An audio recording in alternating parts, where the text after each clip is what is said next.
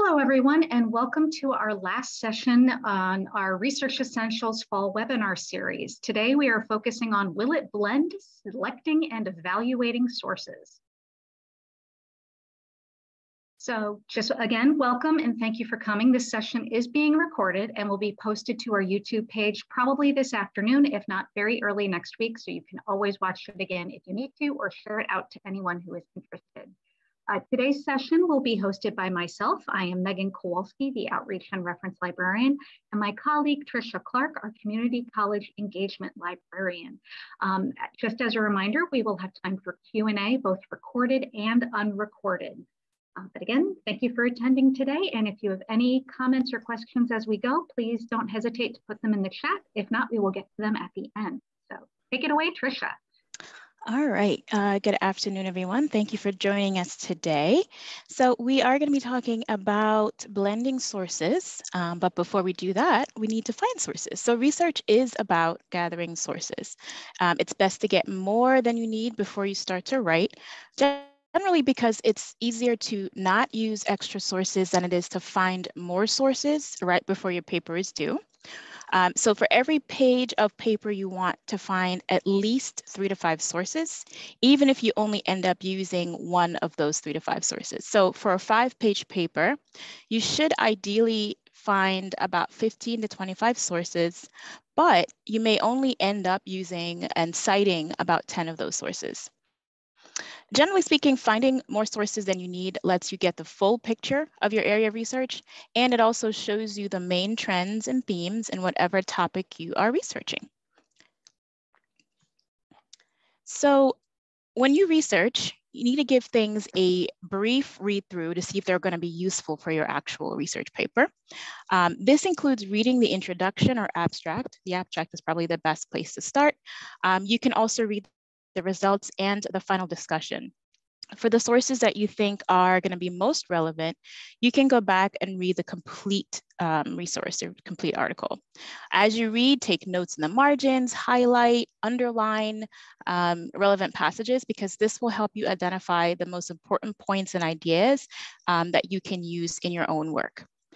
We just posted, by the way, our webinar on how to read an academic article if you want to learn more about reading those. So for every source, it's really important to evaluate what you are reading to see if it's going to be useful for your research. One way you can do this is the 5 W's. So the who, what, when, why, and where. The who helps you determine the author and their authority. So thinking about questions like who wrote this, where do they work, why are they qualified to write this particular piece of information. The what is, what kind of information is it? Is it an academic article? Is it a tweet? Both have useful information, but they are used in very different ways. When was a source published is also important to consider. Is the information still up to date? Is it relevant? Is it timely for your needs? So for instance, if you are working on something within the medical industry or a scientific paper, you want the research that is the most recent. For historical research, on the other hand, you can use information like old newspaper articles or diaries. Why was a source created is also something important to consider, right? Is it to inform?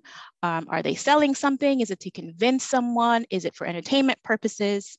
It's also important to consider who the primary audience is. So for instance, a book for children is different than a nonfiction book for adults, even if they're covering the same topic. So your source needs to speak to the audience that you are writing for.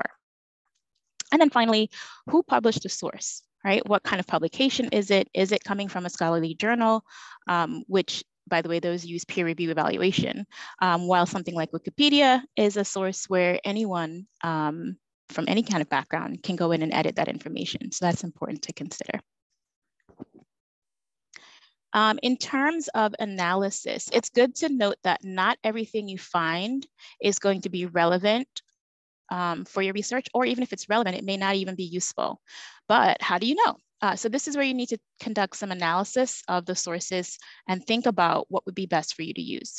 So for each source, consider the strengths, of that source. For instance, what are the main talking points? How does it support your argument? Who is the author? And what is their contribution to this particular area of research? For each source, you also want to consider the weaknesses. So what points or ideas are potentially missing? Does this source add anything new? Right? Also good questions to consider. And then consider the overall big picture of this field of research. Which sources contribute the most to your research area?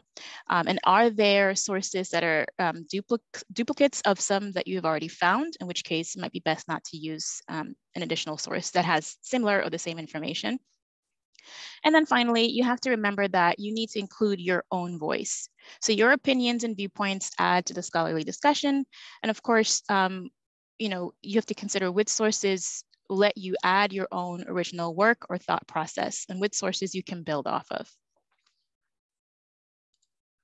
Once you do all of that, selecting the final sources will require some thinking, will require you to make some hard choices. So it can be really helpful to outline your paper first. This helps you to build the structure of your argument, including listing out the points that you want to make, which will then help you sort of determine which articles you'd like to use. And then you choose which sources support those points. You can even make notes about which quotes or ideas you want to use in your final assignment and then refer to those from those particular sources. All right, and now I will turn it over to my colleague, Megan. Yeah. So now that you've found your sources and you've selected your sources, you have to think about actually using them. And before you start writing, it can be helpful to sit down and work out how all of your sources work together. So essentially, how you can blend your sources together to create your argument. And so first, you want to create a simple chart like this, where you can list out the main points in each source. You can also then look at the problems it discusses and the solutions that are offered in each source, or depending on your subject area of research, this chart might look a little different, but essentially you want to sit down and get to the salient details and the salient points you want to share from these sources within your paper. And then to make sure these papers work together, you can blend things together in something like a Venn diagram, and this will help you see where the sources overlap. And so this can help you identify where your sources have similar points or ideas. Or if one source has a point that is not included in the others, you can write it outside the circle and either decide, this is extra important, or you can skip that resource altogether. You can use sources to build your argument and show how sources relate to one another in many ways. And integrating resources is a three-step process. So you want to introduce the source. This is where you share who wrote it or created the material. An introduction may include adding, the authors of the piece or the title of the work that you are referring to. Then you provide the source itself or a part of the source along with the citation. And in this step, you're usually quoting, paraphrasing, or summarizing your selected source. And finally, you provide analysis for the source. This is where you explain how it relates to your argument or other sources you are including. And you can change the order of these steps. It doesn't really matter how you do it. You can provide the source and introduce it, and then provide your analysis, or analyze the source, introduce it, and then provide the source. You can change up the order. But what's important is that you include all three steps, because that is how you properly integrate and cite the source in your work. And there are many ways to use sources in your assignment. The three main ways you are probably familiar with are quoting, paraphrasing, and summarizing. When you quote something, this is where you share a text word for word within quotation marks in your paper. The quote can be long or it can be short. You may also quote the same source more than once. You can also paraphrase. This is where you share something a source says, but rewrite it or explain the argument or point in your own words. Paraphrasing is a good method to use when it would be too hard to quote or the quote would be unnecessarily long. So if you find that a quote's going to take up half the page, that's a good idea when you want to paraphrase something. And a good paraphrase does not just replace words with their synonyms, but actually reworks the material in your own words when you share it. And finally, you can summarize it. And summarizing is similar to paraphrasing, but technically you're giving more information about the source. So this is where you succinctly explain an argument or point a source makes in your own words. This is a good way to sum up the point of an entire article or a book chapter or a general scholarly theory. Beyond the big three, there are other ways you can use sources. So first, you can compare and contrast.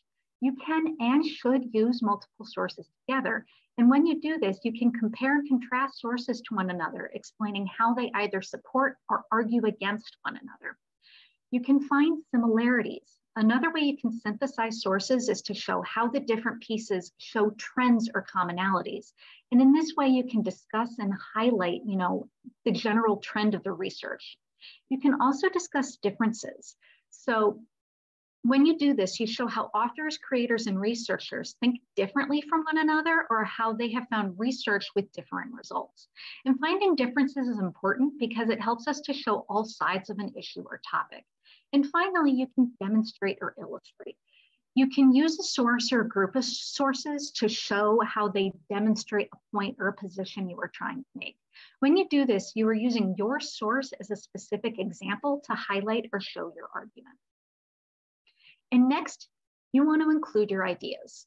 And this is the third part of the three-step process to integrating sources. It is where you provide your analysis and discussion of the research that you have found or are using. And then depending on the requirements of your assignment, your ideas and thoughts should actually make up the bulk of the work. This is where you add your voice to the scholarly conversation. Some ways you can add your ideas include stating a personal opinion, including a personal narrative or experience, discussing how something made you think or feel, providing original analysis, or discussing how you agree or disagree with what you found. When you're including your ideas, you want to follow the parameters set out by your assignment or your professor's preferences. Some professors are okay with you using first-person wording like I, while others are not. And so you should check before you develop your assignment. And I want to point out that you might have seen throughout this presentation, all of the images were of food. And that's because when you use and select sources, it's a lot like cooking. You can present the same ingredients to a lot of people and everyone's going to make their meal a different way. It doesn't make it wrong or better. It just means everyone has a different experience with using the sources in front of them. So you can think of doing research a lot like cooking. So when you go out and find your sources, think of them as spices, mix them in where you need them and season everything to taste. And so, this was a short and sweet webinar, and I just want to share that the library is here for you. So you can always contact us by emailing us at ask@udc.libanswers.com. We also have an online chat. We offer appointments both in person and online, depending on how you would prefer to meet, and you can see us in person at the reference desk. And now we are happy to open this up to questions about either using sources or how to incorporate them into your paper.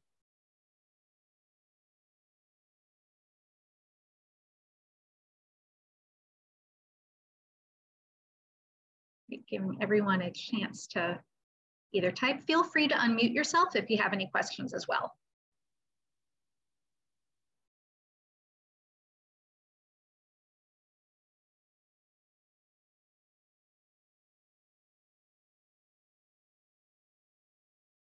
Right, not seeing anything come in. I do want to say thank you again for attending. This was the last webinar in our series, and the recording will be available on our YouTube later today. Thank you for attending, and I'm going to go ahead and stop the recording just in case anyone has any questions. Oh, yes.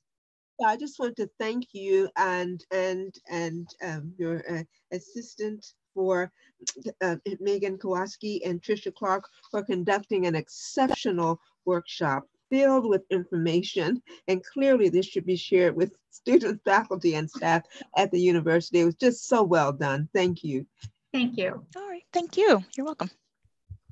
Okay, so I'm going to go ahead and stop the recording in case anyone has any questions they prefer to ask off camera. I'm going to